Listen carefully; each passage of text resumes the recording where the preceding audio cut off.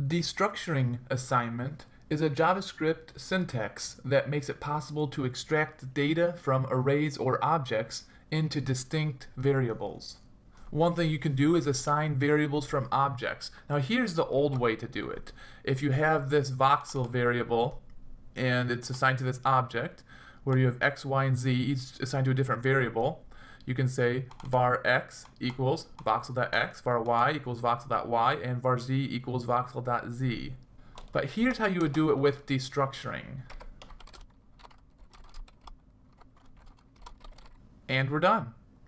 That's all it is for destructuring. So it's going to create these three variables from voxel.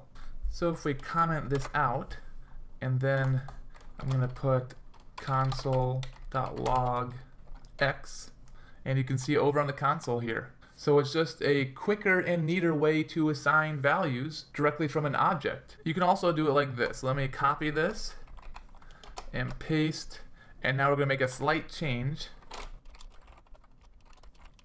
So this means that we're going to get the field x from voxel and copy the value into A.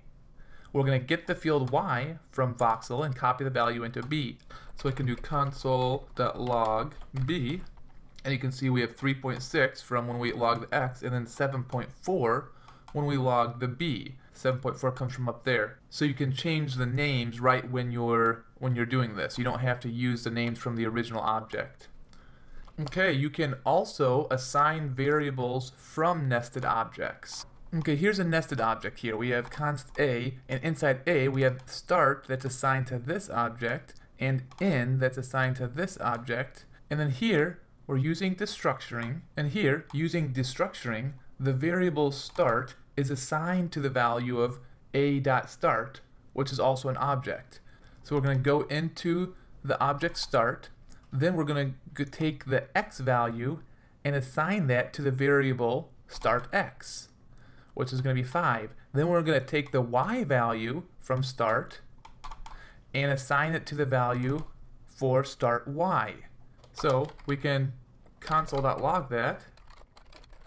Oh, but let's just change this A to the word nest because A is already used previously in our program. Okay, now you can see at the bottom 5. So the value of start x is 5. So we look into start, we look into x, and then we have 5 here. Just like you can destructure objects, you can destructure arrays. So let's look at an example of that. Okay, so we've assigned Q and R to this array, but it's just going to take the first two elements from the array and assign it to Q and R. So if I run that, and you can see 1, 2. We've console.log 1, 2 here. And you can also access the value of any index in an array with destructuring by using commas to reach the desired index. So if I just add a couple commas here and then run that again, 1, 4.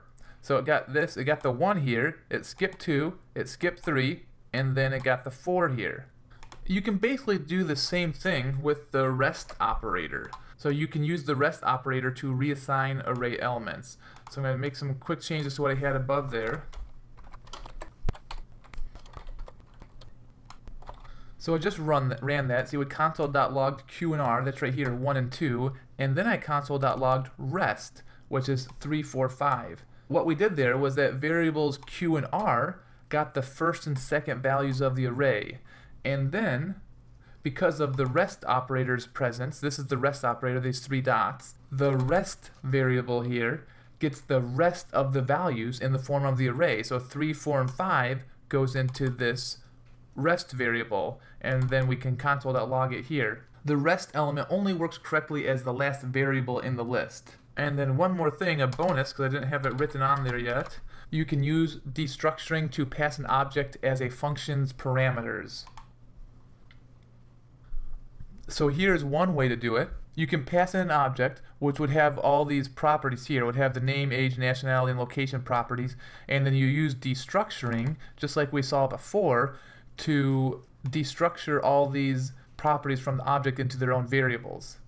But there is a different way to do this, instead of using the destructuring line right in this function, we can take this section right here. I'm going to copy that and we'll put it right in here. I can take this out completely. Now we are still passing in a profile data object, but right in the parameter we're destructuring that object into the different variables. So again, you're only passing in one object, even though in the parameter there's all these variable names. You're just passing in a single object that contains all these items as properties within the object, and then you can destructure out into the different variable names. And let's say your object has all these properties. It has name, age, nationality, location. If you only want to use the name and the age in your function, you don't have to pass in these other items. So even though you pass in just the one profile data object, it's only going to take these two properties, name and age, and turn them into variables for your function. And that's destructuring. Thanks for watching. My name is Beau. Don't forget to subscribe, and remember, use your code for good.